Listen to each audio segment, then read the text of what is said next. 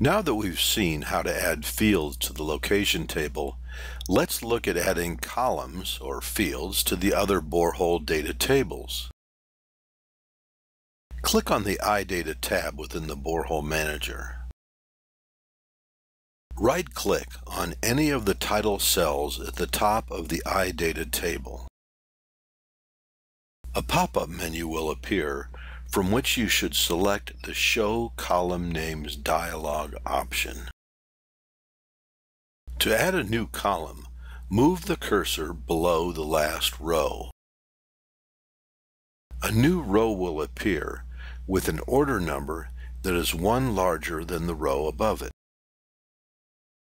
When creating a new data type, you have the option to type in information about the expected range of values, the units, as well as a general description of the data type, but this information is not required. At this point, the new column has been added to the data table, and you can start editing or importing new data into it.